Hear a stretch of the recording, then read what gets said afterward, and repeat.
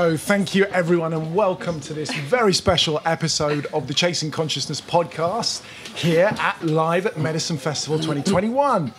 And this has all been programmed by Ruby Reed. So a big thanks to Ruby Reed for the talks program of this weekend.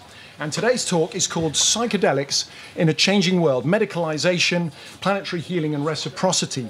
And for that, we have a panel with an absurd amount of experience, which I won't be able to introduce properly here. So thanks to our panelists for accepting a very brief introduction. So we have Dr. Ben Sessa, we have Gabriel Amezcua, we have Andrea Langlois, we have Nick von Christierson, we have Ashleigh Murphy-Beiner, who's now taken her chair in Pete's place, and David Luke. So, short introductions, guys. Dr. Ben Sessa, a medical doctor, a psychiatrist, a licensed psilocybin and MDMA psychotherapist, and a published psychedelic researcher and author. Gabriel Amezcua, a medical anthropologist, innovating in mental health, harm reduction and drug policy with strong ties to organizations in Latin America. Ashleigh Murphy-Beiner, at the end, a trainee clinical psychologist at Imperial College's highly respected Centre for Psychedelic Research, and has recently published her first scientific paper on the effects of ayahuasca. Nick von Christierson is the CEO of Woven Science, which specialises in holistic psychedelic models of care whilst engaging in reciprocity towards indigenous communities. Andrea Langlois is a psychotherapist and director of engagement for internet, not a psychotherapist, but she is the director of engagement for International Centre of Ethnobotanical Education, Research and Service, and she specialises, I hope, in the intersection between shamanism and psychedelics. Is that close to Andrea? She can introduce herself better in a moment.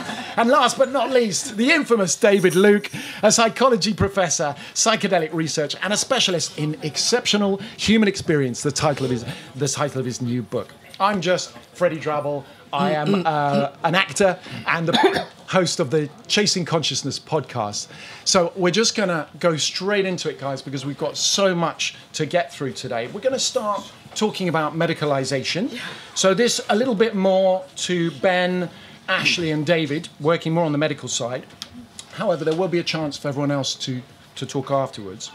So you've all been involved quite heavily in the testing and prescription of psychedelics as an alternative to conventional psychopharmaceuticals.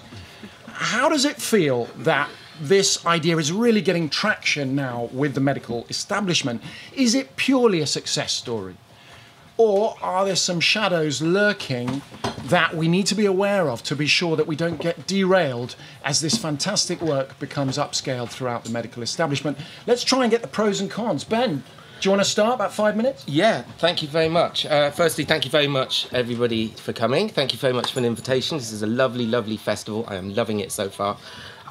I love this word, medicalisation. I often get asked at conferences, Ben, do you worry about the over-medicalisation of psychedelics? And I say, I worry about the under-medicalisation of psychedelics.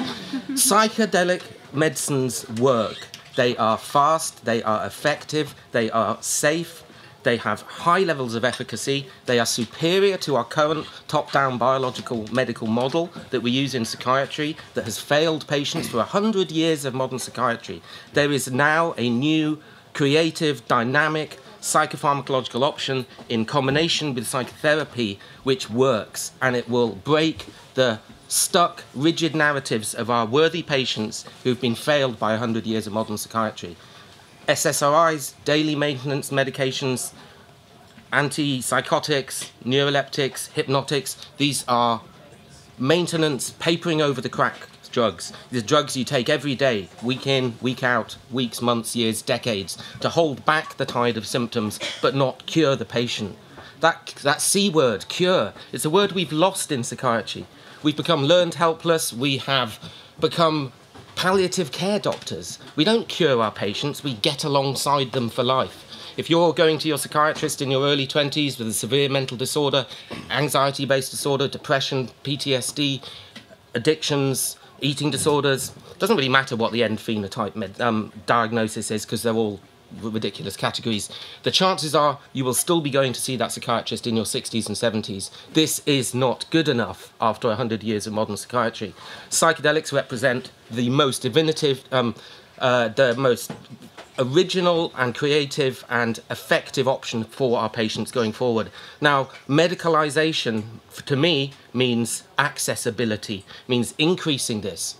After 75 years of LSD, only 2% of the population on the world has taken LSD. That's a terrible outcome. But that is a huge PR failure on the part of psychedelics. 2% of the world has used this drug, and the 2% that have tell you that it's the most profound and important experience of their life. That's a terrible bit of advertising and PR for a very important molecule. So, yes, medicalisation. Yes, make this mainstream. And that requires structure, it requires corporations, unfortunately. It requires working with governments, not against governments. It requires infrastructure. It requires banks. It requires money. It's very expensive to deliver public health care on a large scale. It can't be done on the back of an envelope. It requires all of those boring machinations of the man, which we all don't like to think about. But unfortunately, that is the reality, because my worthy patients deserve these worthy medicines. And I cannot sit there and see another 50 years of prohibition. We need to get this right now. We have a second bite of the cherry after the failure at the end of the 60s. This is our opportunity. Now is the time of not just a psychedelic renaissance, this is a psychiatric renaissance. This is a new way of doing mental health. We need to do it, and we need to do it by working with, not against authorities. So I think that's where my position would be. Strong words, Ben. Ben, just before we move over to Ashleigh, what about the shadow? Because with all great things, all movements in any direction, there's always a little shadow. Do you have any concerns? It sounds like you're going for positivity first.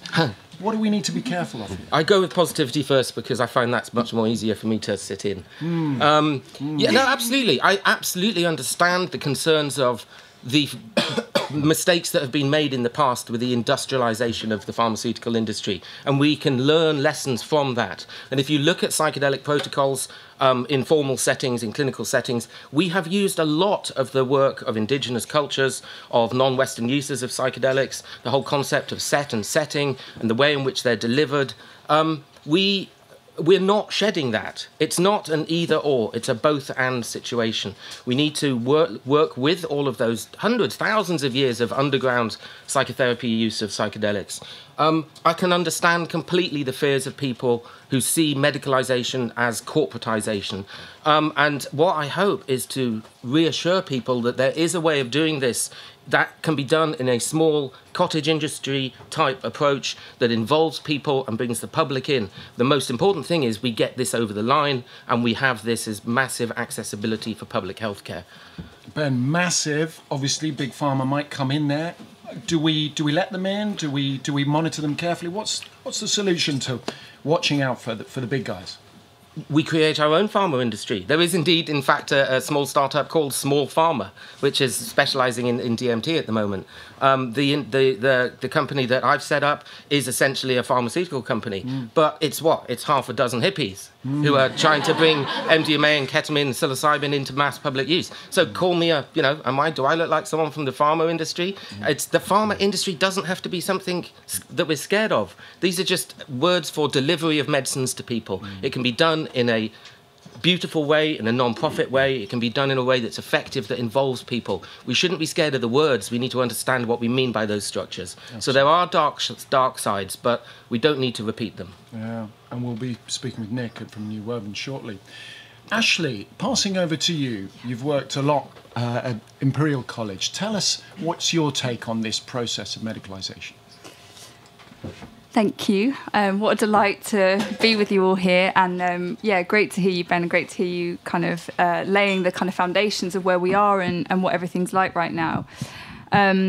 So I love shadows. I love getting down in the weeds and looking at all those, the other side of the coin, you know. I think light and dark, it's two sides of the same coin. And actually there's a great deal to be learned and a great deal of value in that exploration of the other side. And I think if anything, when we, I may guess that some of you have had psychedelic experiences. They've got that balance too. So I think that where we are, I actually agree with Ben in the sense that the mainstreaming is happening, and globally there are 264 million people who are suffering with depression. In the UK, I think it's 20% of people every year will experience anxiety or depression. This is real, and people are really suffering. And it's hard. Our treatments are not really working well enough right now. Too many people suffer for too long. So I really agree that we need to we need to go with the flow of where this is going, but I think we need to do that in a certain kind of way. So I think it's about how we do it and who we are as we do it. And I think this movement has been built on a lot of very strong values, which we can actually carry through with us as we do that. Some of the, I suppose I should name some of those shadow sides that I think might be there at the moment.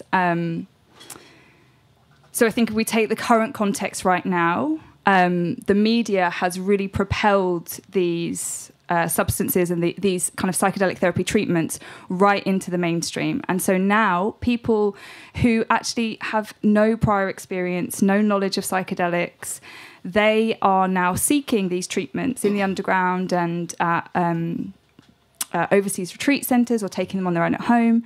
And lots of them are having positive experiences, but what we're seeing in kind of supporting people through those experiences that sometimes they're not having positive experiences, and they're maybe just as likely to find unsafe and unethical kind of spaces, settings, practitioners as they are safe and ethical ones. And I think that's put quite a lot of pressure on therapists right now, because as therapists, we have an ethical duty to prevent harm wherever we can. So we've really kind of, as a community of therapists, kind of tried to step in, I think, here and provide some harm reduction and integration support and really help. But therapists are doing that without any guidance. Yeah, without any guidance on the legal and the ethical complexities of that work. And the work needs to happen. It really does. And it's important. And the people doing it, I think, really, really care about it. But I think we need some support structures for the therapists who are doing that work right now. I think also the other kind of support structures that we need relate to the fact that the psychedelic experience is actually not the psychedelic experience per se, but psychedelic therapy treatments are actually quite different to ordinary therapy. So in lots of ways, they're really similar, but I'm sure, my colleagues might agree that in some ways they're really different, particularly for kind of holding space. Things like therapeutic touch and ideas about helping people move through emotional resistance. Those are quite delicate and sensitive topics, and the work is very delicate and the work is very sensitive, and people who are having these treatments, or anybody kind of in a psychedelic altered state of consciousness, is really vulnerable, particularly in a kind of therapeutic setting, because they might be reliving trauma, they might be regressing to a kind of childlike state of self. They might be experiencing absolute terror or panic or confusion, and those things might be incredibly helpful, beneficial and great, but they're also kind of make the person quite vulnerable. And even at the other end of the spectrum, if people are having really positive experiences, they might feel like some kind of sexual arousal. And again, that kind of opens the door for the need to really think about the ethics of that setting and how we hold that container, and what support structures therapists really need to be able to do very, very deep self-reflection and to be holding themselves really accountable in that work, to make sure that people are really safe and the work is done really ethically. And the other thing that I think is, beyond that, we're actually thinking about not just the kind of ethics and the shadow sides of the treatment itself and what therapists might need, but also the bigger picture, because we need to think about where we want to position psychedelic therapy within mainstream therapy. Am I okay for time? Yeah. So we need to think about, as we're kind of bringing these to sit alongside mainstream approaches, that actually, I'd really like them to be there, but to also be different. So not to just replicate what we already have. And I think there's a real risk of that if we over-prioritize the biological correlates of the experience. And if we focus very narrowly on these being psychiatric medicines that treat mental illness, which is located inside the body or the brain, and I think then we really start to leave out all of the other things that we know about mental health, that it's got social determinants, that it's got cultural determinants. You know, we know that in the UK, African and Caribbean people, for example, have a higher risk of developing PTSD and of suicide. We know that the poorest 20% of children are, I think it's 4 times more likely to have a mental health difficulty by the age of 11 compared to the wealthiest 20%. And I think we really need to be thinking about the kinds of theoretical models that we're building with psychedelic mental health care approaches to make sure that we're developing them ethically in that bigger, wider sense as well, and really holding to that, you know, promise and opportunity for these treatments to be something else, and to hold the whole person, and to really hold the environment and the social and the cultural factors too, so that we, you know, we're doing something different. Thank you, Ashleigh.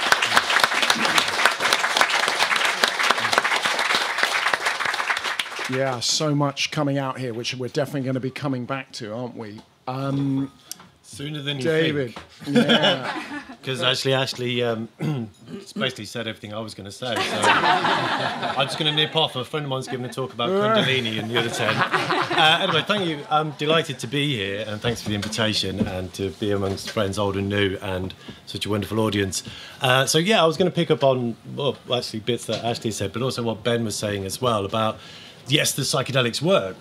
They do work, but how do they work? And in the biomedical model, they work by biological means, right? And there's this kind of desperate search. It's somewhat desperate, as is probably beleaguered kind of psychiatry throughout its entire history, to find kind of organic causes to psychosocial problems, essentially, mental health conditions. And, you know, we've seen that already with the shifting sands around psychedelics. First of all, it was hyperfrontality, then it was default mode network activity. Now it's kind of plasticity in the brain as the kind of underlying kind of explanations for why psychedelics work. And they keep moving the goalposts already in the space of 10 years. And now we see that the FDA in the States, who are on the threshold of approving psychedelics as medicaments, which would be great because it would be good for access to people, is that, thank you, the FDA are now saying that they want to see that psychedelics work even when people don't have an experience. So that they want to see people being anaesthetized throughout their psychedelic experience, and then see if it still has any kind of effect before they'll consider licensing it. And we have this rush amongst pharmaceutical companies to develop non-psychedelic psychedelics. So these are take psychedelics, give them a little chemical tweak so that they have no subjective experience, but still supposedly, hopefully, we don't know, have this kind of medical benefit. As somebody pointed out, it's a bit like having sex without an orgasm. But, you know, if you've gone to the Kundalini talk, you know, sex without an orgasm isn't that bad. So it's probably like...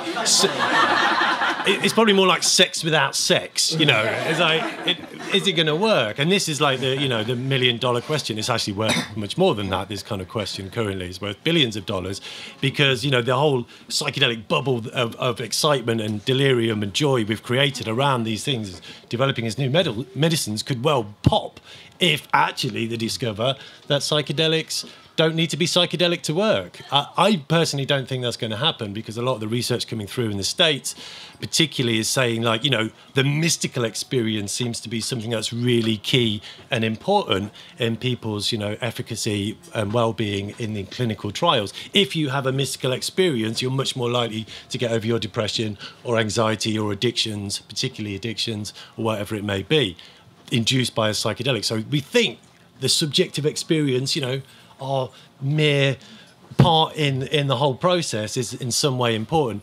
And I think so, like, there's a danger of over medicalisation, that the medical model, for all its brilliance, is kind of maybe missing a bit of a trick. And we've moved forward into this kind of psychosocial model within psychiatry, but perhaps you also need to have a biopsychosocial spiritual model, you know, maybe kind of adopt a little bit more from shamanic traditional uses of psychedelics, which has been around for thousands of years, but doesn't really easily fit into a medical model very well. For instance, you know, you go to to your doctor or psychiatrist and you say, oh, doc, this is up with me, and they poke you around, they ask you some questions, and then they prescribe you some drugs. If you go to an indigenous shaman, they look at you, they take the medicine, and then they tell you what's wrong with you. I mean, that's a completely different worldview altogether, you know. So how do we kind of bridge the gap? And I think that those kind of questions need really exploring. But I think what is key is the notion of community, you know, and that's a very different way of doing it, you know, in kind of psychedelic modalities within indigenous cultures. It's done in group environments often, not always, but often. And I think that's, you know, a key part moving forward. And the medical model really probably needs to start incorporating more of these kind of community dimensions, because yes, psychedelics work, but how do they work? And I don't think it's purely biological. And I think, you know, community is really important in all of that. So I'll leave it there. Thank you, David, for the starters. And we're definitely going to be coming back to shamanism and to community in the later part of the talk. Just quickly, Nick, I know you have one of these organizations. Is there anything, Andrea, Nick, Gabriel, that you'd like to add, just a little 30 seconds in response to the doctors? Yeah. Thanks, Freddie. Yeah, I think woven science is, you know, the crux of what we're trying to achieve here is actually to create that bridge and figure out what is the Western cultural container to administer these extremely powerful compounds. And we have a long way to go.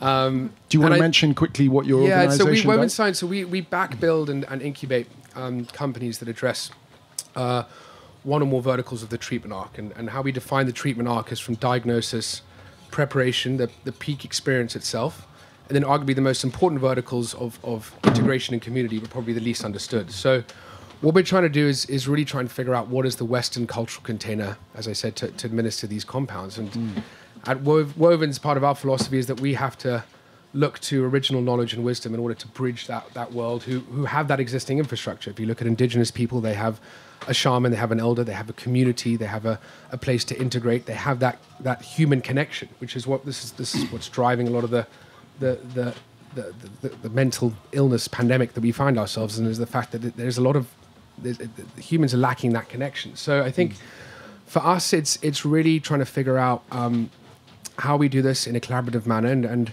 Woven Science is essentially building an ecosystem and, you know, using principles of biomimicry where the most prosperous ecosystems are the ones that are most diverse and interconnected, and we're not claiming we have the answers, but at the same time we're trying to align ourselves with individuals and companies who share similar values and a vision to redefine mental health care. And lest we forget that this is arguably the most important industry humanity will ever build. And Nick, before we move on to Reciprocity, where you guys are going to get your full 5 minutes, is there anything you want to add about medicalisation in the context of what Ben, David and Ashleigh have said? Yeah, I think, listen, it's, you know, psychedelics, the psychedelic renaissance is arguably the biggest threat to Big Pharma.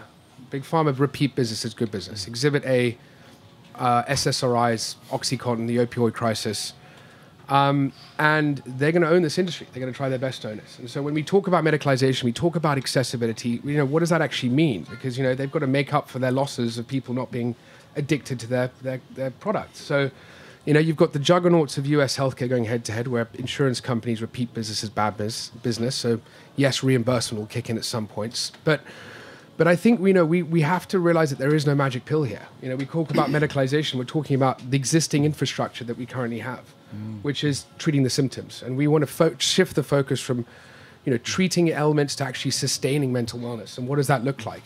It could look like a wellness sanctuary, Church 2.0, a center for transformation and connection that, yes, has psychedelic assisted therapy, but it also has, you know, a shop where you can buy your probiotics, your supplements. It has a breathwork class. It has a yoga class. So we need to figure out a way which indigenous people have been using for thousands of years to incorporate that into a Western setting. And it goes beyond just the medicalization path. Sounds almost like a demedicalization, really, is the long-term aim. Andrea, anything to add? Can I just ask that the speakers speak a bit closer to the mic so we can hear? Thank you, Pete.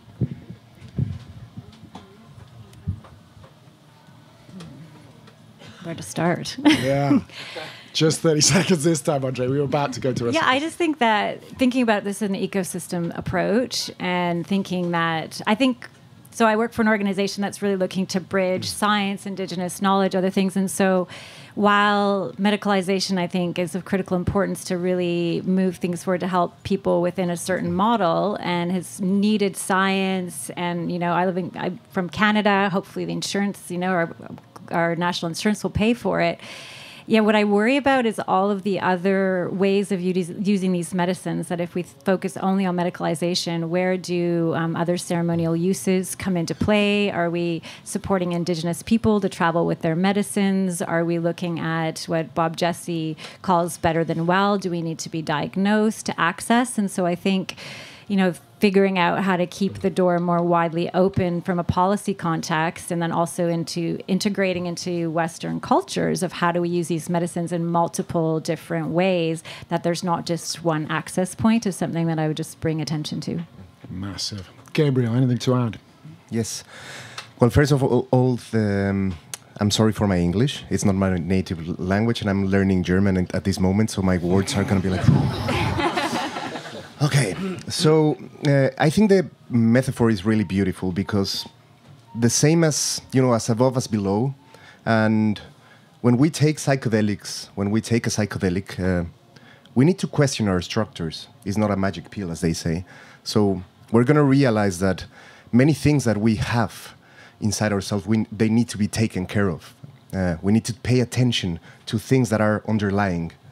And I think humanity is taking a psychedelic, and we need to take care of a lot of things. I'm an optimistic as Ben.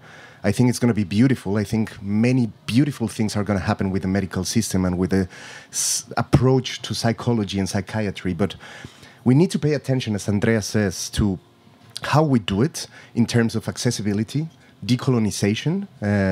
We need to understand how to bring the indigenous people, the communities, to this process, to make them part of the process. Because if we just keep isolating them in a process of like, oh, yeah, you do your thing, I do mine, and we exclude them from the medicalization process, then medicalization is just not going to advance. It's going to stand where it is. Then diagnosis. Are we going to keep diagnosing people, as you say, because diagnosis is not actually very thorough in terms of how psychedelics work. I mean, psychedelics are a lot about well-being, not only about depression or about anxiety, are about also improving our quality of life. And then we have who's going to administer the substances. In medicalization, for now, the perspective, FDA put the process. I work with MAPS, and one of the conditions was okay, only doctors and PhD psychologists can administer MDMA.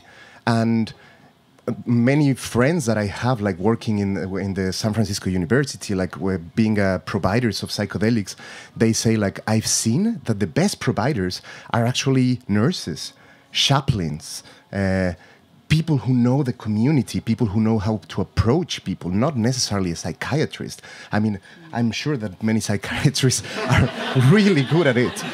But we need to include more people. And how are we going to develop that process? We need to question medicalization. And we need to understand that in questioning, we're not diminishing it. We're just questioning the structure so that it can evolve with the process of psychedelic medicine. Brilliant, Gabriel. That brings us beautifully on to the second theme today of reciprocity. Now, I think this is quite a complex term, so I'm going to hand it over to Andrea for her 5-minute presentation, and just maybe we should look at the ideas behind it rather than the word itself. It's going to be interesting to get everyone's point of view on this. First of all, Andrea. Thank you. Tell us roughly what is reciprocity? Well, the concept of reciprocity actually comes from indigenous traditions. So I just want to situate that. And so I think we need to be really careful when we then take it and impose it over what we're doing within the psychedelic community. Personally, I feel like I can only speak for myself, but also looking at society right now, that reciprocity is the key imbalance that needs to be corrected. If we look at depression, it's about disconnection, climate change, disconnection, and that, all of these ailments of modern society that really are asking us each as individuals and as a collective to come back into reciprocity in our relationship with Gaia. And so if we look to indigenous cultures who have been working with these medicines for generations, if we look, to the Wairarika with peyote, the Bwiti and communities in Gabon with iboga, the ayahuasca communities basically have managed somehow over 500 years of colonization to adapt and stay connected to a connection with earth. Not all, but there are some strong wisdom traditions that somehow, through the use of these medicines, have managed to continue to keep their cultures and their practices alive. I think that's a big teaching to look to, not so that we can go and take those knowledges and make them ours. So if we look at where we're going with plant medicines and psychedelics, I think there's a huge danger if we then disconnect it from this source and we take... Then we put into a system, we basically created another disconnection and we're hoping that it's going to be good medicine.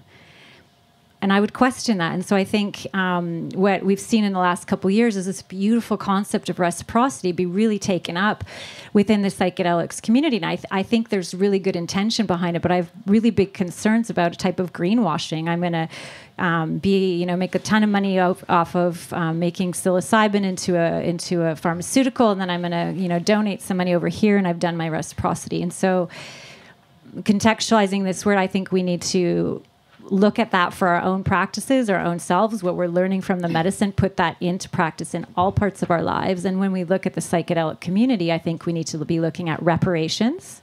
Where are the reparations from the Mazatec community whose medicine was basically taken and now we're benefiting from?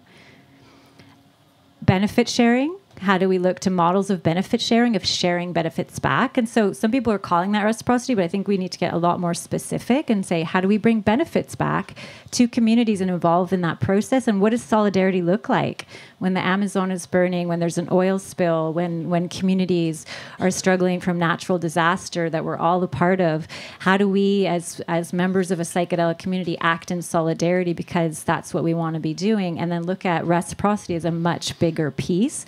And so my invitation, I think, is really within the psychedelics community to be really specific about what it is that we're engaged with and taking this reciprocity concept and bringing it back to its more original notion, which is about being in balance with all. As soon as it becomes between me and you, it becomes transactional, and it's not really reciprocity any longer. And then just to tip the hat, I work really closely with a group called UMIAC in Colombia, and my friend there, Ricardo, I've talked to him about some of these ideas, and he said, if you can't jump to reciprocity before you deal with dialogue and engaging in some of these processes with indigenous communities first. And so it's just an invitation to really start teasing this apart and looking at the processes we can each be involved in to move that forward. So thank you. Thank you. Gabriel, thank you, Andrea.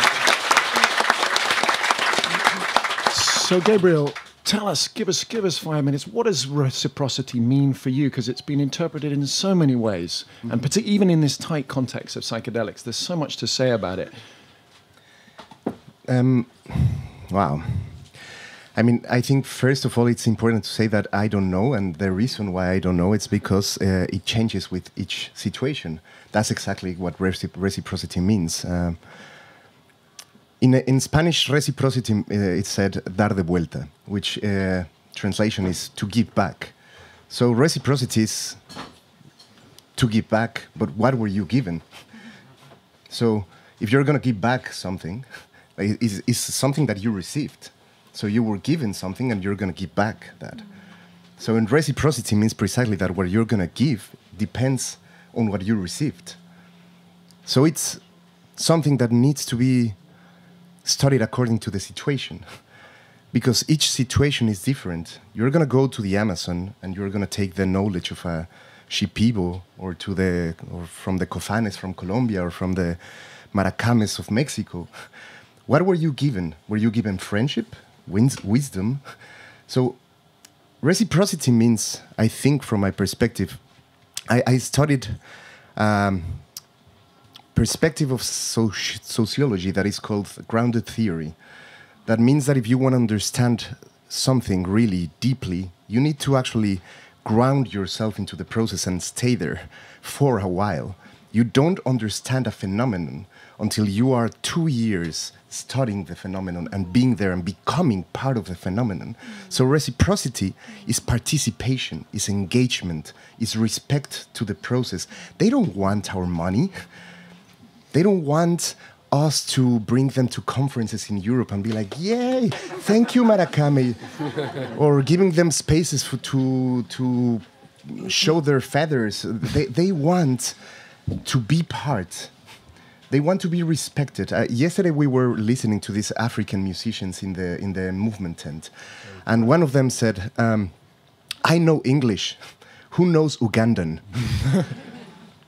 That is reciprocity. Who knows how many tribes are in the Amazon? Who knows their differences? Who knows what they believe and how they fight between them, their competences, their knowledges? We don't really know. We generalize them. We put them in the box of indigenous populations. And it's like, oh yeah, we're helping indigenous What's indigenous populations? They feel bad when you call them indigenous populations. They're like, I'm not indigenous, I'm Shipibo, I'm Kofan, I'm Burokua, I'm whatever. That's what they are. They are communities of people. So reciprocity is being there and listening to them and participating. I remember that when I was studying with my Kambo practitioner, he was telling me that dar de vuelta was becoming friends. And for him, the concept was like, dar de vuelta is like that. I want you to be my friend, and I want you to care for my family, and that if I need to travel to Germany to give Kambo, that you stay here taking care of my kids and of my dog and of my family. That's reciprocity for me. Because what we need is just be part of the community. I was also talking with Bia Labate from Chacruna Institute. She's also very engaged with the Brazilian communities, and she at some point told me, like, do you think that they really want to be preserved? You know, because we have this thing about preservation. No, don't touch them. Don't bring them that. Did you ask them? Did you actually ask them that they wanted that? Because some of them, I mean, as Andrea was saying, the Mazatec people in Mexico, I remember I was having a conversation with them about mushrooms and about colonization and decolonization, and I was telling them, like, so do you feel how do you feel that we are now in the process of mushrooms, like colonizing your knowledge? And he was laughing his ass off. And he was like, our knowledge was colonized 500 years ago. We don't even remember. What we need right now is inclusion. We want computers. We want our medical Mazatec people to go to study to Stanford and come back with this knowledge as respectful people from the society representing both sides. And we want the people from Stanford to come study our medicine and understand how it works. That is reciprocity. So reciprocity is a system of belief, respect, engagement, commitment, understanding, and overall friendship, love. We need to be there with people. That is reciprocity.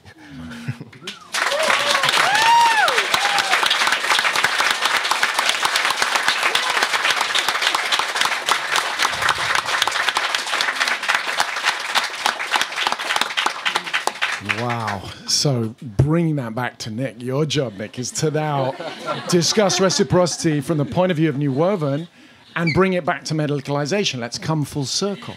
Yeah, I'll try my best. Well, first, thank you for your beautiful words. That was wonderful.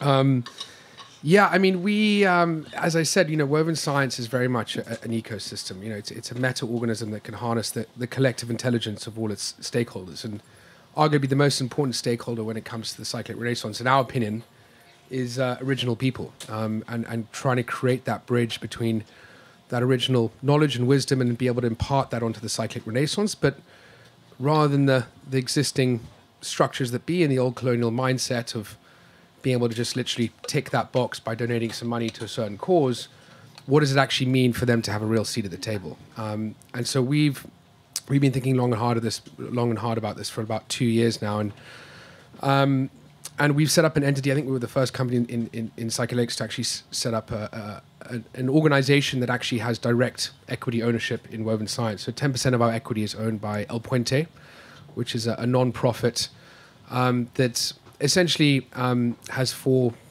main goals, which are to focus on biocultural preservation, to focus on appellation of origin, to focus on regulatory sandboxes for indigenous people to actually empower them in terms of what they're working on culturally, and then financial sharing as well. So, as Andrea very said it very well and said that actually we've got to focus on reparations before we actually focus on reciprocity, and with the direct equity ownership model, we actually are now supporting 3 non-profits that include the McKenna Academy, Le Ciel Foundation, who very much have a global scope of supporting indigenous people, not just focused on the Amazon and plant medicines. And the third is The Fountain, set up by Jyoti Ma, which is an organization focused on preserving sacred indigenous sites around the world and actually reactivating them through ceremony. And what the conversations that we've been having, and we've interviewed pretty much most people in the space who are supporting indigenous people in some form. We're working very closely with Andrea as well and Ben Christie, but is to try and figure out, as you said, what does it actually mean to be involved in the psychedelic renaissance? And we've believed that is actually A, owning a part of it, and B, actually making some of the decisions of it. So we've set up a council of elders at Woven Science across the 5 medicine lines, and we found 3 of the 5 elders. I've actually the Iboga elder Etinsal. I'm actually being invited to Gabon in 3 weeks' time to get initiated by the Bwiti. So in terms of reciprocity, I'm actually having to step up to the plate and be part of that lineage and that original knowledge and wisdom that needs to be imparted onto the psychedelic renaissance. So I think for us, it's really having a dialogue with all stakeholders and actually giving indigenous people an ability to make their decisions for themselves. And as you rightly said, it's not just about a one-way system, this old colonial mindset of being able to greenwash or tie-dye, as we call it in the psychedelic space. It's actually going a step further and saying, all right, fine, listen, we're in this together. We need your knowledge and wisdom in order to, as I said, create the Western cultural container to administer these compounds.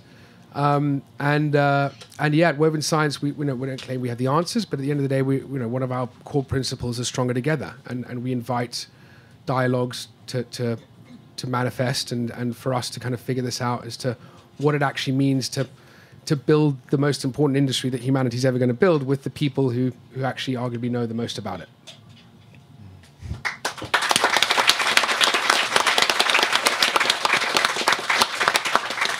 Putting the chat into action, just what we need, isn't it? So, responses. David, anything to add on the reciprocity thing? Sorry, I'll put you I was first just kind of bathing in reciprocity. It was wonderful. I don't know, I was in a kind of a bit of a dreamy state. Not really. Other than, one thing you said is about giving indigenous people the right to engage in these discussions. It's kind of like, and this brings up the whole notion of gifts as well. And is that our gift to give? Or is it, but the idea of gifts that Robert Wall Kimmerer speaks a lot about the notion of gifting, and I think that's really important.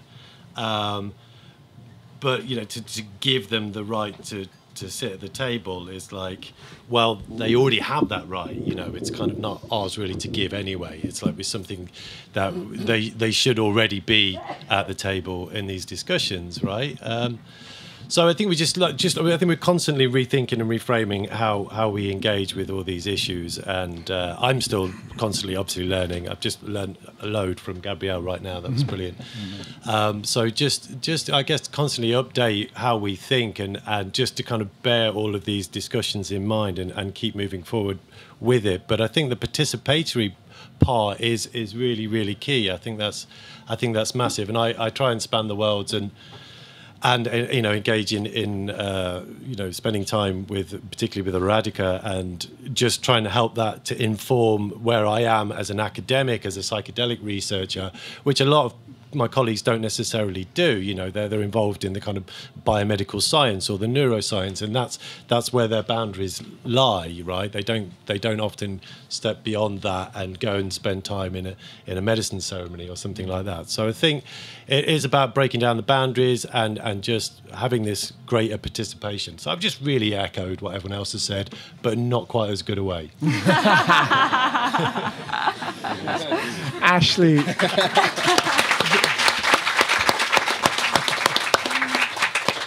Ashleigh, obviously, you and Rosalind over at Imperial are very quick to acknowledge the roots of many of your therapy models. Anything to add to what they've just mentioned? I'd love to add.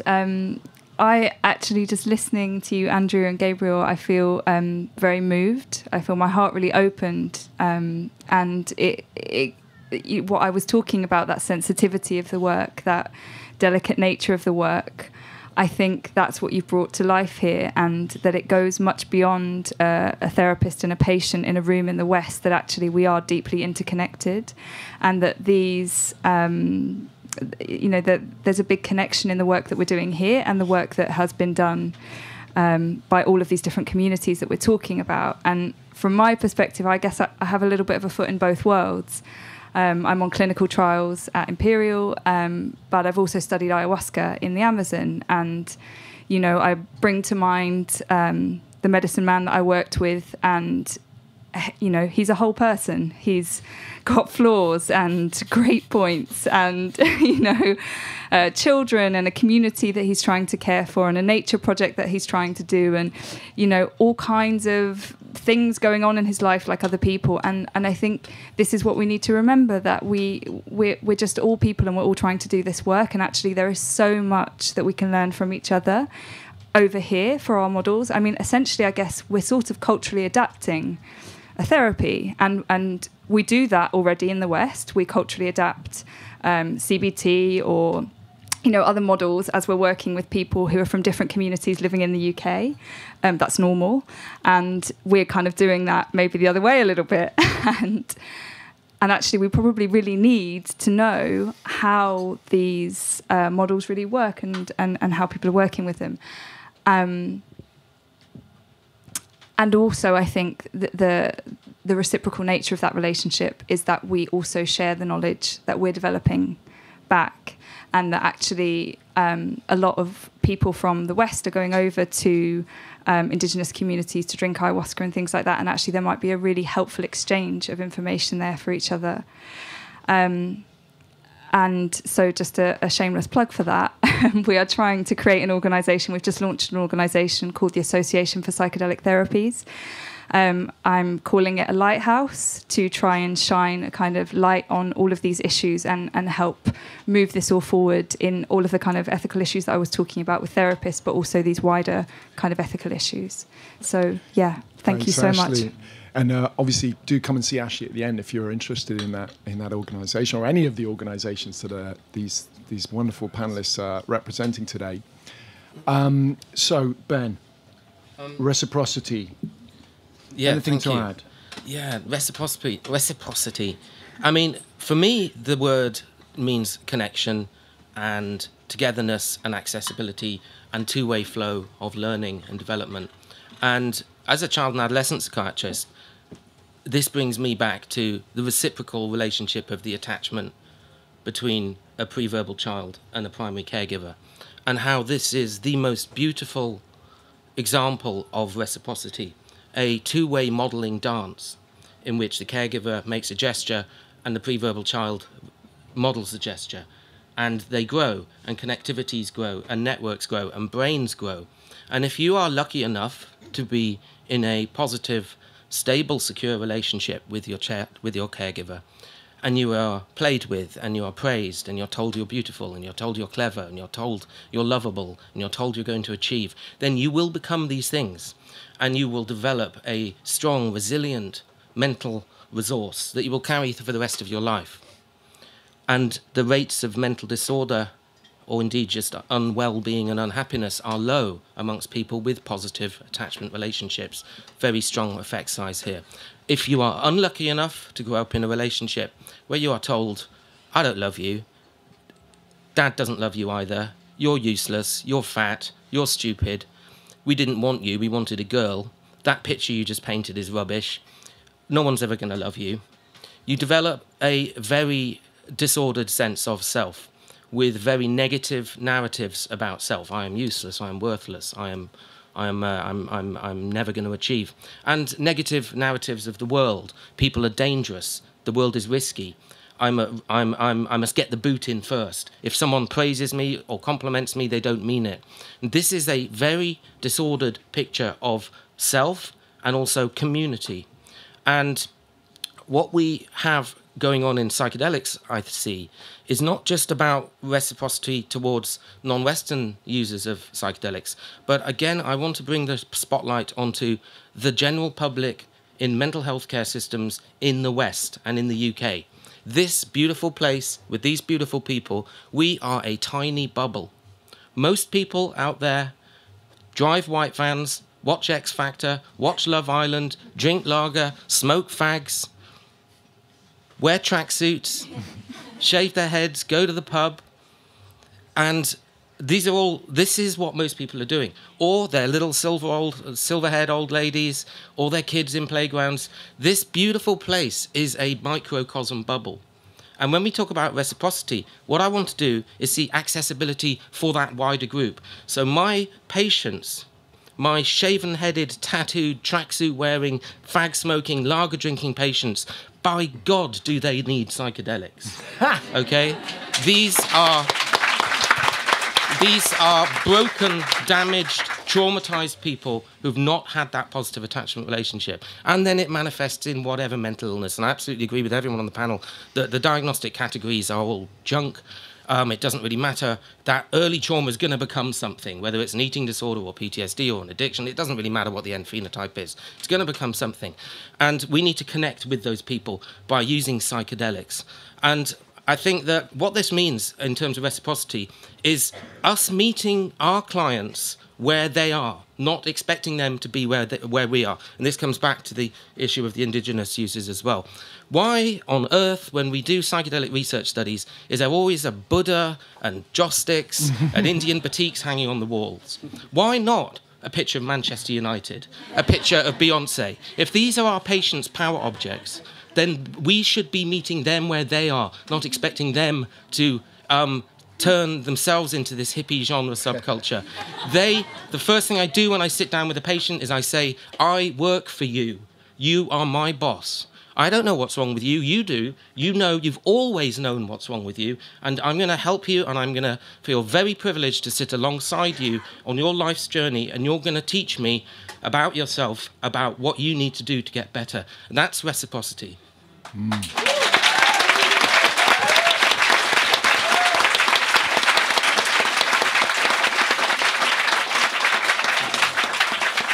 Thank you, Ben, and thank you for bringing in the patient carer reciprocity, because that's an often misunderstood one, isn't it? So now, panel, we're going to open up where you're allowed to interrupt each other and you're allowed to contradict each other if you think it's necessary. There's a few things that I would love to pick up on. Feel free to bring up anything you think is relevant to this conversation before we get on to the last one on the list, of course, which is planetary healing, which is probably the big one, isn't it?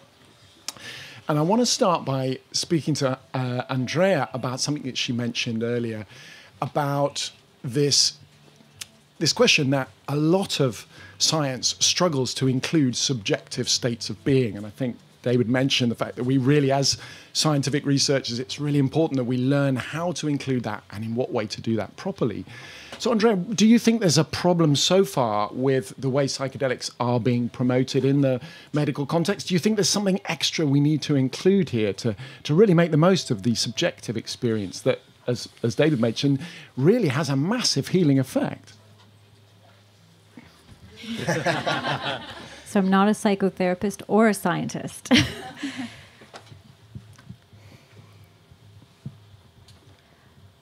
I think I love science. I love the brain scans. You know, I find the psychedelic science incredibly interesting. And I think it's really, again, just I always want to pull back and pull it out more broadly. So if I could actually flip the question to something I think is, how do we also see indigenous knowledges as their own science? Mm-hmm.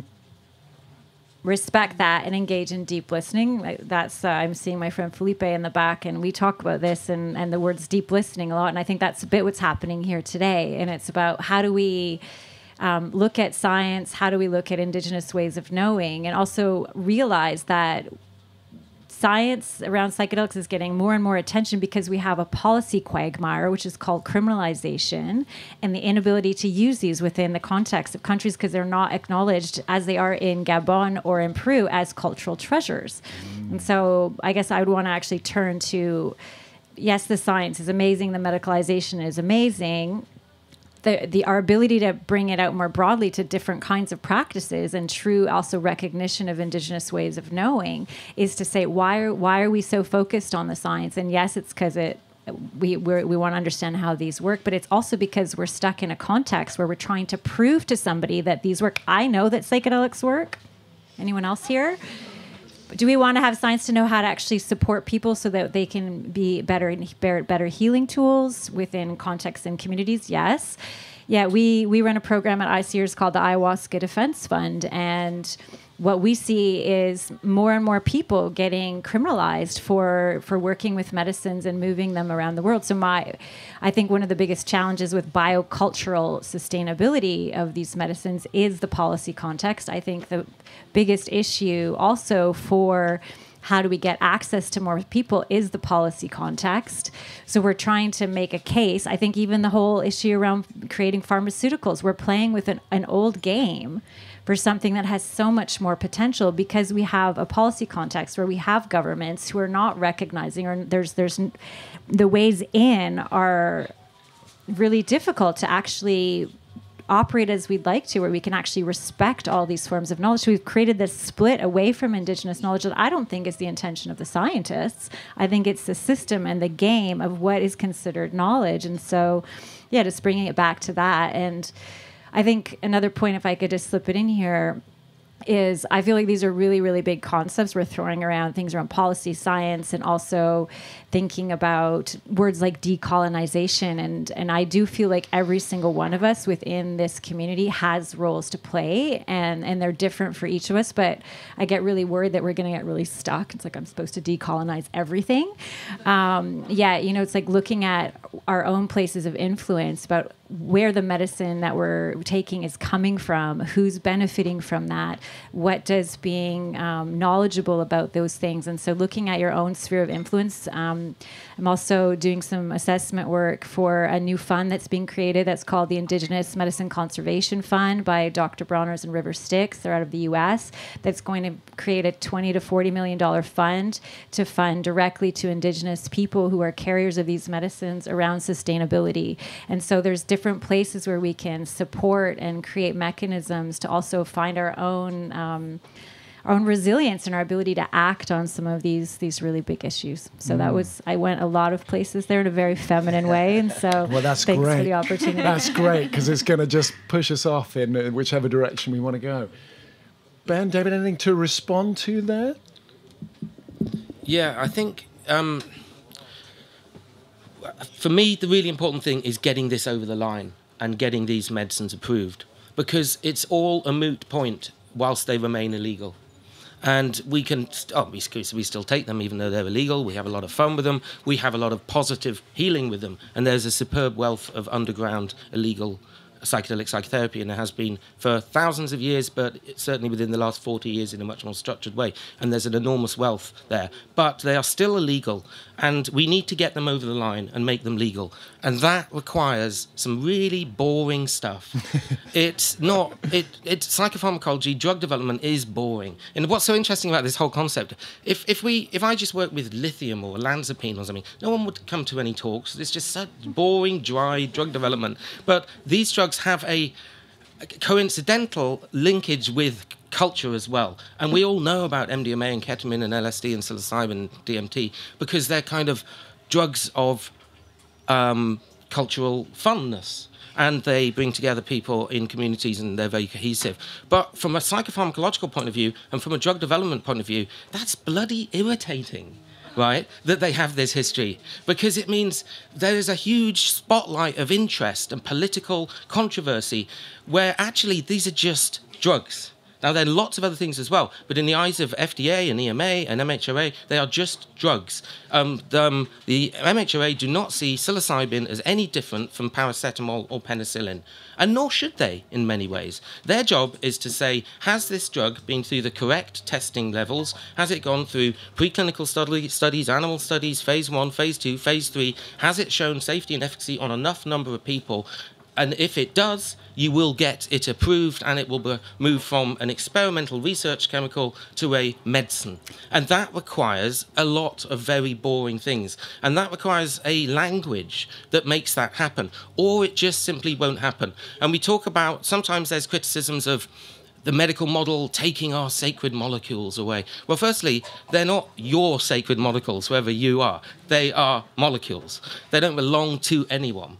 But what we do want to see is have them accessible.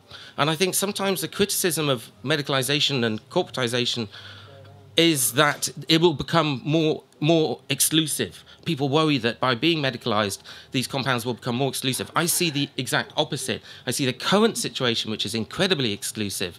Well, firstly, you have to be prepared to break the law, which most people aren't.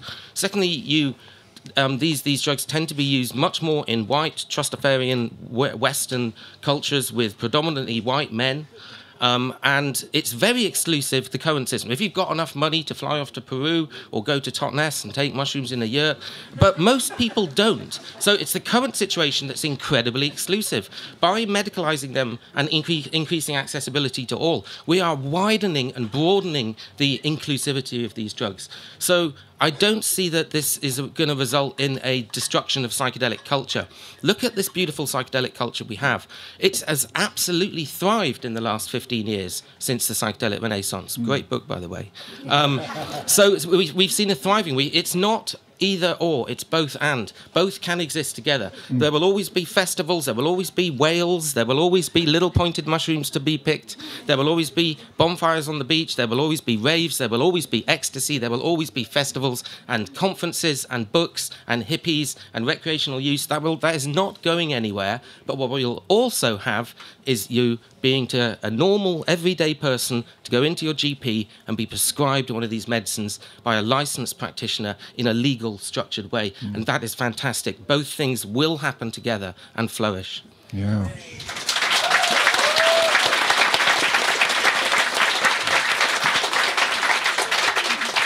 David, you mentioned the qualitative element of a lot of this research that often gets sidelined. In getting it across the line, as Ben so rightly puts it, how important is qualitative research? Because obviously our experience, our peak experiences, our exceptional human experiences, as they would call them. It's a great book as well. Great book. How important are they for getting them across the line? Or could it be the opposite, that actually qualitative research and all of the psychedelic, shall we say, baggage may actually confuse the medical establishment? What do you think, David? I think the medical establishment probably are a bit confused and bemused by psychedelics, but I don't think it prevents them from maybe utilising them. And obviously we've seen this massive kind of wealth of interest and a bit of a gold rush, actually, for pharmaceutical startups and developing these as medicines. But, you know, I think we can't just focus on the biomedical aspects of it, not even just qualitatively, but the subjective experience is really vital, I think. And you can look at that in a quantitative way as well, as they have done at Hopkins. And we can measure your mystical experience, you know. There's nothing more gratifying than asking somebody in the initial throes of a DMT experience on a scale of 1 to 10, how intense is this experience right now? As I have done. And, you know, they either just laugh, say nothing, or occasionally go, 11! But, you know, we can quantify these things as well. Obviously, the qualitative stuff is a bit more generous. But of course, we can't get away from the subjective experience. We are kind of human beings with consciousness. These are, even just looking on the mental health side of things, these are experiences of consciousness. And I think personally, for me, I'm a psychologist, and I'm interested in the aspects of consciousness which kind of are foregrounded with psychedelics, and that for me is the most exciting stuff. I'm not really that excited by the medical applications particularly. I'm interested in changing our entire worldview, right? Like the way we kind of consider reality is all a bit screwed up in the West, essentially, and I think there's a lot we can learn by just really inspecting that, flipping it on its head. And I think psychedelics are really good at doing that, making us question our own perspectives and our own realities and our own beliefs. And when we do that, we realize they are just our own perceptions and beliefs and cultural conditioning and all the rest of it. And I think we need to kind of think bigger. You know, I think this is a Trojan horse, of course, and it's going to be fantastic that we can get all these millions of people with depression some decent treatment finally, but it's much bigger than that, and it goes beyond just like mental health, right? And it's about our entire sanity as a species, and this ties in with the ideas of sustainability as well, which we just touched upon. Is like, you know, what's going on the planet ecologically speaking, and what's our role in that, and what role do psychedelics have in that? And it's not just about making you do more recycling. It's about just changing our whole concept of who we are, and where we fit into nature and cosmos and everything. And I think psychedelics are the kind of, one of the fastest tools for bringing that change, bringing that kind of self-awareness and asking those kind of questions. So for me, it goes much, much, much bigger than that. It's like, let's take it all the way to what is the nature of reality and who are we and what the fuck are we doing on the planet, basically. Yeah.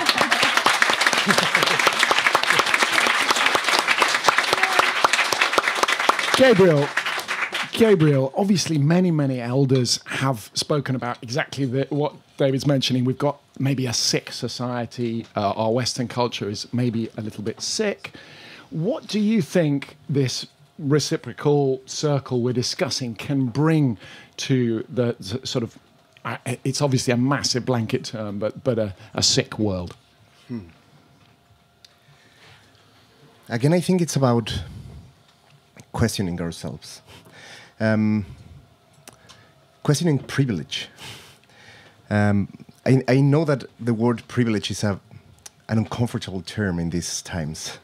Sometimes when I bring it up, it's like, oh no, you're going to talk about privilege also in the psychedelic process? No, that belongs to gender studies. But yes, we need to talk about privilege. We need to talk about how psychedelics are basically expanded in a bubble of white privileged people, and how most of the people needing psychedelics are actually not non-white. I mean, my work for MAPS has been trying to get MDMA therapy in Europe for refugees and migrants, who 75% of them suffer PTSD. And how to do it, it has shown to be incredibly difficult, not because they don't want to, or because the governments don't want to, but because we don't have the societal structures to do it. We don't fight for refugees and migrants in our daily lives, the same as we don't fight for indigenous populations in our daily lives. My perspective is that psychedelics should become more of a revolutionary tool in which we actually fight more for engaging the privilege that we have and work with it for accessibility. You mentioned accessibility. Accessibility, I think, is the key word in all this situation. Because if people can't access psychedelics, we're just going to make psychedelics into a privileged tool, a psychological paradigm of white privileged people who are, having peak experiences and experience so much beauty while the world is burning. And where's that going to get us? Not very far away. So from my perspective, I think we need to become much more of activists ourselves. And I think like when I started working for drug policy, psychedelics were far away, you know, because first of all, like how I arrived to psychedelics was through drug policy, And drug policy is very ignored in the psychedelic world. Everybody's talking about like medicalisation. Yes, okay, medicalisation is a way of kind of taking psychedelics through the gap and ignoring drug policy and being like, okay, psychedelics are now legal, the other ones are not, but it's fine. And we should actually be fighting also for the regulation of cocaine, for the regulation of opium, because these substances are also cultural and they have a very important cultural significance. And if we don't pay attention to coca leaf, to opium, then we're actually not paying attention at all. We're just kind of, how do you say that, like directionally focused, conveniently focused to our own paradigm of, yes, okay, psychedelics are amazing, they are groundbreaking experiences, but what about what everybody needs in terms of, you know, like regulation of substances, understanding of what decolonization means? I think, I mean, I don't know if I'm answering the question, but I think in this way, the way of actually reciprocate and fight in every side that we can is to become much more of political activists for drug policy, for accessibility, for understanding how to get psychedelics into vulnerable populations, women who were victims of sexual abuse, migrants and refugees, people victim of racial trauma. Recently, there was this racial trauma PTSD trials with MDMA by MAPS, and there were a lot of problems because many of the people participating, they were not sensitized enough.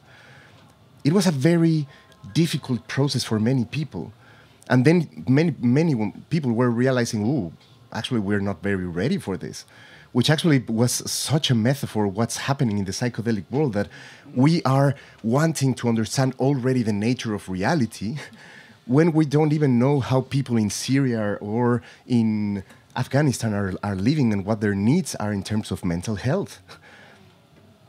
So yeah, maybe let's step down a little bit from our qualitative research of the nature of reality, and maybe let's look a little bit to our reality and fight a little bit more for it, for them. Yeah.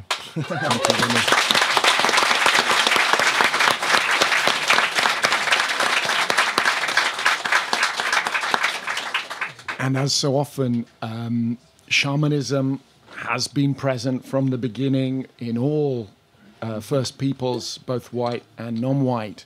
And so for me, the shamanism is maybe sort of the elephant in the room, but we really, if we make friends with this elephant, perhaps could be more useful. Andrea, tell us, how are we supposed to bring shamanism constructively into this discussion? So I'm also not an expert on shamanism.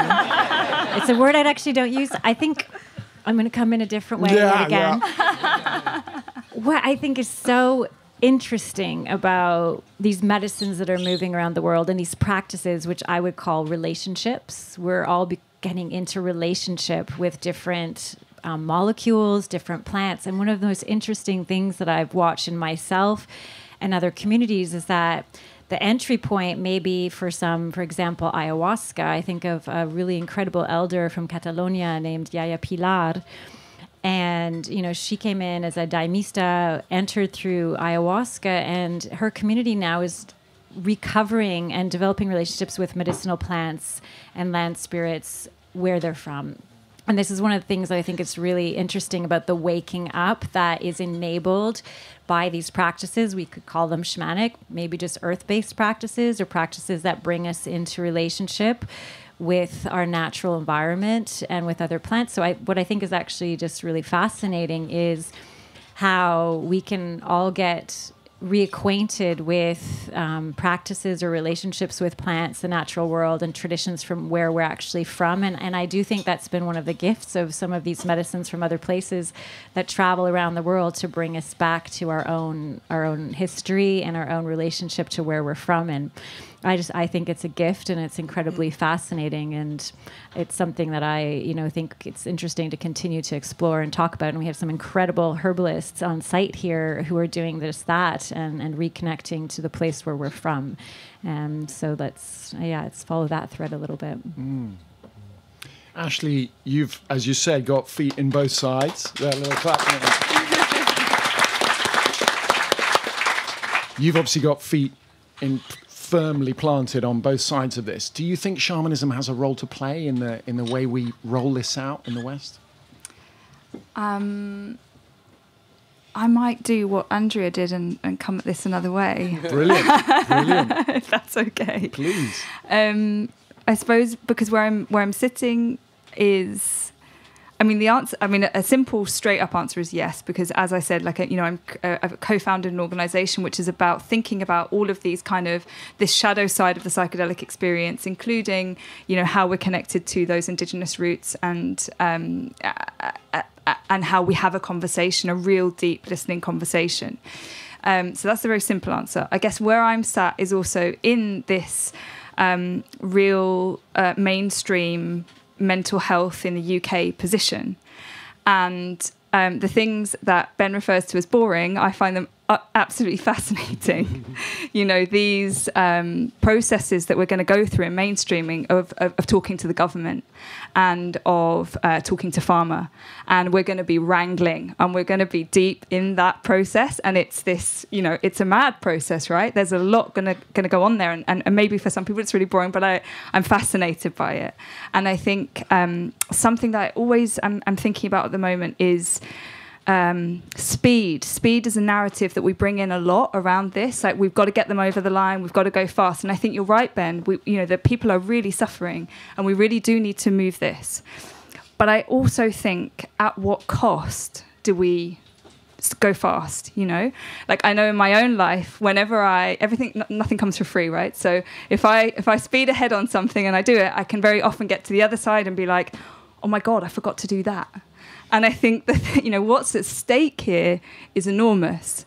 So I think that actually how we navigate this process, how we hold culture and pharma and the mainstreaming process and ethics and all of this actually is really, really important. And I think we need to do it well, because otherwise we could get to the other side, look back and think, oh, damn it, we really missed an opportunity there.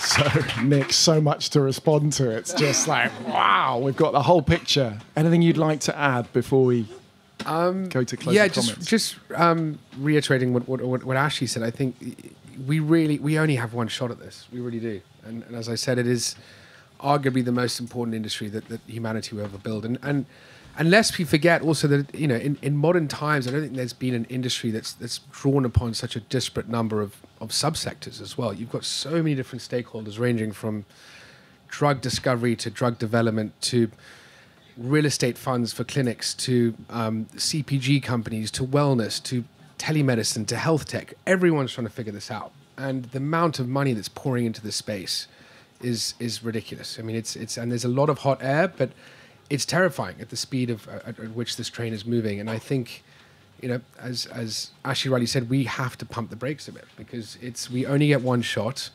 There are a lot of different stakeholders that have a voice and need to be heard. But the old paradigm of IP-driven pharma is not the way it should be. I think that's exactly the model that we're trying to move away from. And yes, we understand that we need the distribution infrastructure that pharma provides, but at the same time, we need to figure out a way to build this in the right way that yes, serves humanity in an accessible way, but also an affordable way. We talk about access, but affordability is something that we know that big pharma are going to have to make up for their losses for someone having a peak experience on psilocybin and coming off the antidepressants, and that big pharma are going to lose out on 25 years of antidepressant prescriptions for that person. We have to figure out a way to move away from that old paradigm. And that might be, policy work where, reciprocity is built into the actual, legal structure of some of these companies, where there's a royalty stream. If Big Pharma want to have their cake and eat it, perhaps 2% of top line revenue goes towards supporting indigenous ecosystem and cultural preservation, something like that. But that is the opportunity that we have collectively to try and figure this out. And it's moving way too fast for my liking, and I think for some of us here as well. But stronger together, we'll figure it out. Mm-hmm.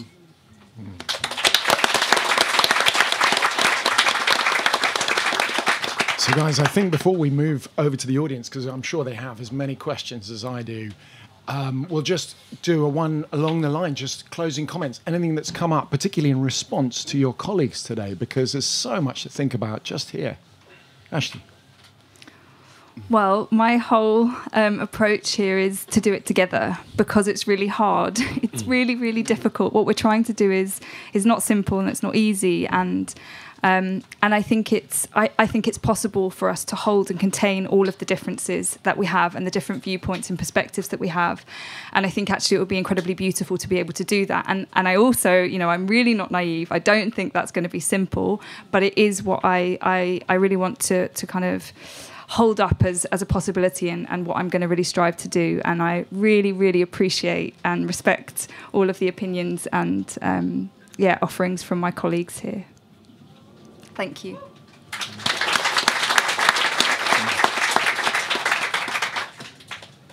What's coming up for me is that this is the work. I think a lot of the issues that we're grappling with in this realm of what we call psychedelics are mirrored from larger society. And I think when things go a little bit weird that way, I think I get really disheartened, because I really believe that these medicines, these plants, these sacred relationships are showing us a different way. And I really hope that we can listen. And so let's take it on. It is work. It's going to be a process, and having everyone involved and really looking to how to be in dialogue and deep listening with each other, and especially people who don't traditionally get to sit up here, just really acknowledging also and being grateful for the privilege of getting to touch this microphone so many times today.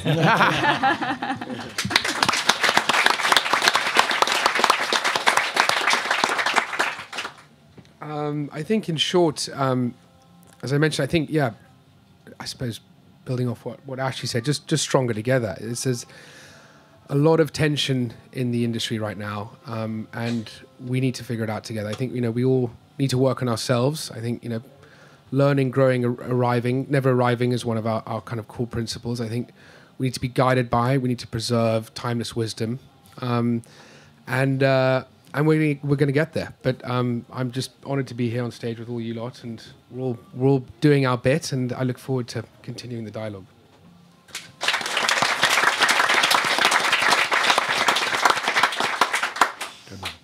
Well, as the only non-Western people sitting in this panel, I would like to say something that is very important for me. I think it's very important for us. In political activism, there is this term that is known as the allies. An ally, when someone has a privileged situation, is not about coming and be like, hey, I'm going to help you. It's actually about becoming an ally to underprivileged populations. So we are the privileged populations. Me too, because I'm the white Mexican, and in Mexico, being white means being pretty privileged. So we need to see to all the people that need our help in the psychedelic world and to understand what they need. And let's do this together. We can do this. We have the privilege of being white, of having money, of having resources, of having love, of having community. We can do this together. And I don't mean only towards indigenous populations, which is, of course, very important. Shamans, communities, they're incredibly important, and we must support them and be with them and ask them what they need. But also drug policy, recreational settings. People who want to keep taking psychedelics for recreational use, are they going to be represented in the psychedelic renaissance? Or is medicalisation be actually like taking them off the picture? Because maybe law enforcement is going to have even more resources to fight recreational settings. Can we fight for them too? Can we fight for migrants and refugees who need a new access to mental health? Let's use the privilege that we have, and let's become allies of everyone who is in search of accessibility of the psychedelic experience, and open this range of accessibility. Yes.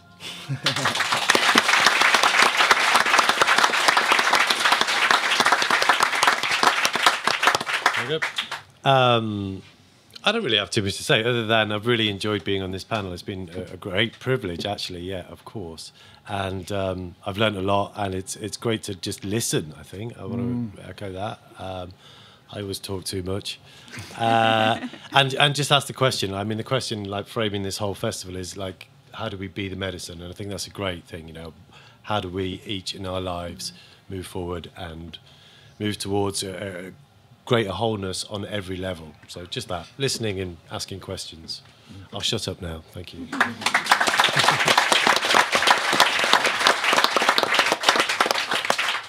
Yeah, in terms of closing remarks, firstly, thank you so much. You're quite right. This is what we do. We get together and we do this. This is how it works. I think I want to finish with a point of optimism, and I'm going to sound like a hippie here, which is not too bad.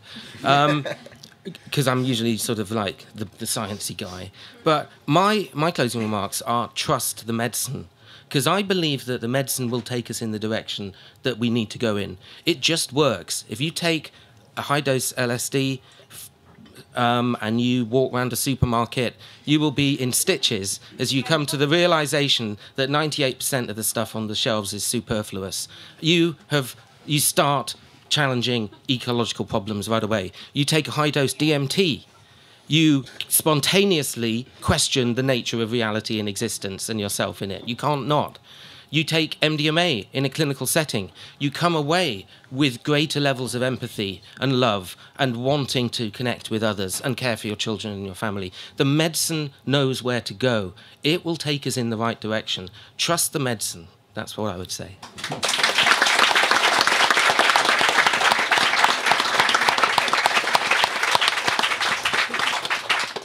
So thank you so much to our amazing panel for such a diverse and complete look at this very, very complex issue, and so much optimism. I think is the big takeaway. We really are at a wonderful turning point. And thank you very much for all of the audience of Chasing Consciousness who are going to be listening to this talk remotely. So just make a big cheer for my audience, please. Yay!